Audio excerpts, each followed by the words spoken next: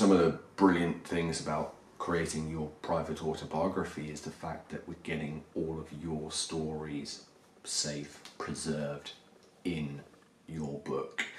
It's those stories that perhaps the family may never have heard about, or they never thought to ask, what was it like when this happened, or what happened next?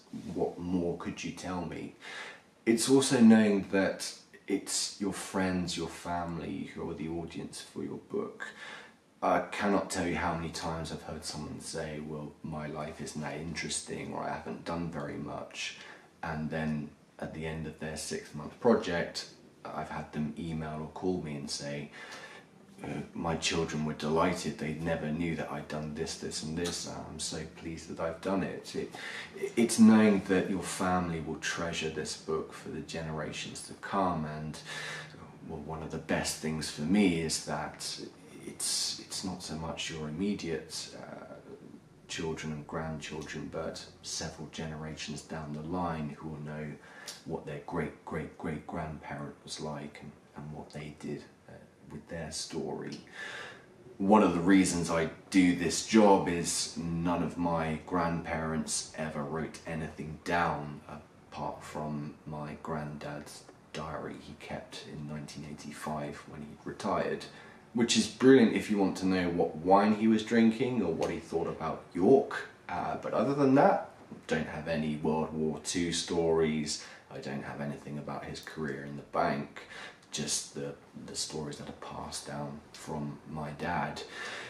It would have been brilliant if we got his own ranty style in his own book, but unfortunately that's now been lost with him. It's a wonderful book to put together, and the final quality of the books that we produce means that it's going to be the best book on your shelf. We want these to last. All of the materials we use are of the highest quality. It's an engaging, oftentimes enjoyable 6-month project. It's the chance to really cast your mind back and remember those stories of your life which you may not have thought about for a very long time. One thing I do notice that a lot of my authors tell me is they're recalling memories they didn't really realise they'd forgotten about. To preserve those in the book, as well as all the classic favourite stories, is something that feels really special to be a part of. The other fantastic thing that we produce is what we call the audio highlights.